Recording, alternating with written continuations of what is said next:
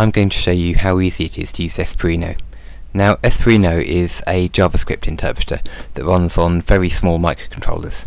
So this board here is called a Olymexino, and it's made by Olimex, and it's got this chip on it, which is a ST Microelectronics STM32. So this costs around £20, $30. So first thing we need to do is just plug it in. If you plug it in via USB, if we have a terminal program, one of these doesn't come with Windows 7, but you get them on Mac and on Linux. You can download Putty really simply for Windows. So it comes up and you're left with a prompt where you can enter things. If you type in code, it will just execute it and return the result. You can write commands that turn digital I/O on and off really quickly. So if we say digital write, this is like Arduino's wiring. LED 1 to turn it on, and it's just lit up, or we can turn it off again. Now we can do more interesting things, and I'm going to show you moving a stepper motor around. So this board here contains a driver, which all it does is make the signals more powerful that come from the Olymexino, so they'll drive this motor. So if we plug that in,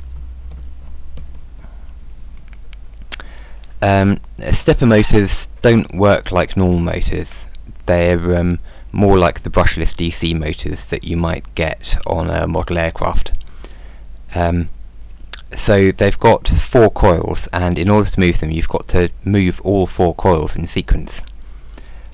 So I've found out what pins are wired up on here. They are D9, D11, D12 and D14. So if I make an array that specifies what they are,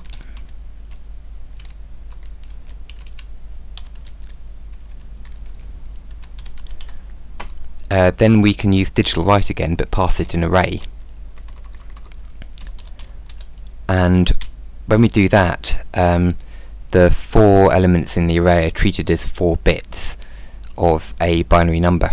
So if we do 1 in here, it hasn't moved, but if we do 2, it moves a little bit, and if we do 4, it should move again. If we do 8, it should move again. So what we want to do is we want to write the step pattern into another array. Now we can actually do this in binary. That makes it look a bit easier to understand, to see what we're which pins we're turning on and which ones we're actually turning off.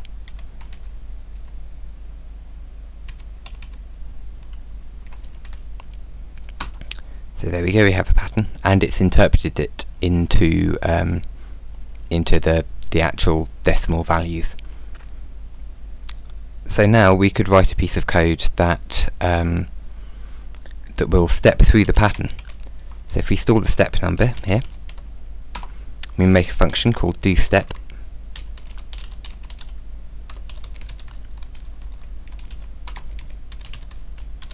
Step ++ is like C or JavaScript. Normally it just increments it. Then all we do is we do digital write again to the step motor pins, and we look it up in the pattern. Now we use modulo here because we don't want to go past the end of the array. We just, when we get to the end, we want to keep going back to the beginning.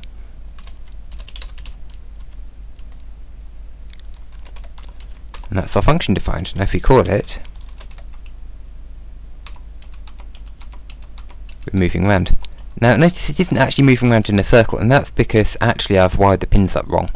So if we step back through all the commands I entered, and we see where I entered the pins, I actually got these 2 mixed up.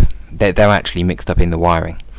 So if we do this, and now we run it, it'll step round in a circle. In fact, if you want to step it round quickly, we can just use JavaScript set interval. So every 100 milliseconds, 1/10 of a second, we'll call doStep, and here we go. And in fact, you know, we can still use JavaScript, and we can still turn other things on and off in the background. you notice that set interval actually returned the value 0.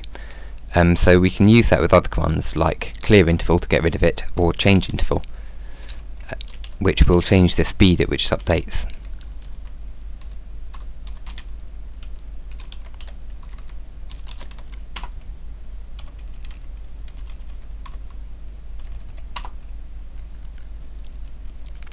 So this is good. Let's make it a bit slower again. But maybe we want to make it step a bit more finely than it is. You can see it's quite jerky at the moment when it's slow. So what we can do is we can go back to the pattern. And one thing you can do with steppers is you can actually you can keep 2 wires on at once. And if you do that, it pulls it between the 2 of them and gives you more steps. So if I do this,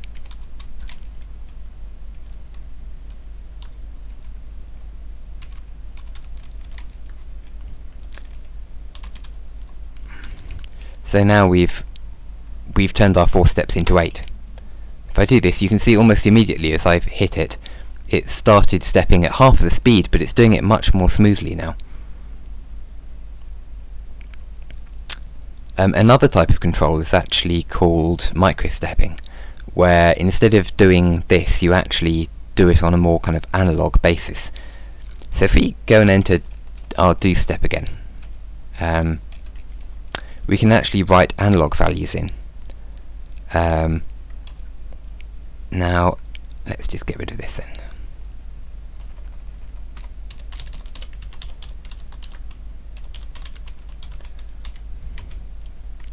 And what you do is you put a sine wave into them. Now analog write takes a value between 0 and 1, and if it's below 0 it just clips it off at 0. So what we're going to make is actually like a little hump here, which will have pretty much the same effect as before. So let's do that, and let's just copy and paste this a few times for the 4 different pins.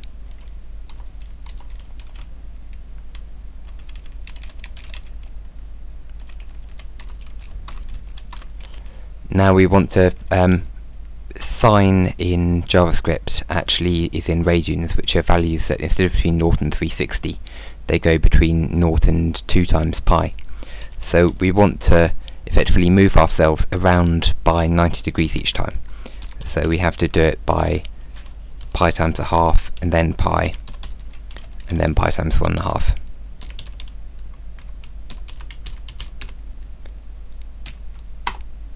So now if I do this, it hasn't had a noticeable effect really. But the reason is that we're actually stepping by a big number. I mean, if I change this to be much smaller, you'll see now it's moving really smoothly, and we can change the interval back so that it goes a bit quicker, and you see it's starting to move really smoothly.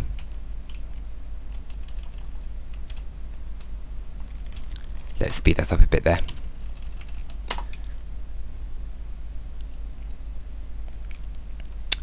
Now the other cool thing you can do with Espruino is you've done this, you've written the code.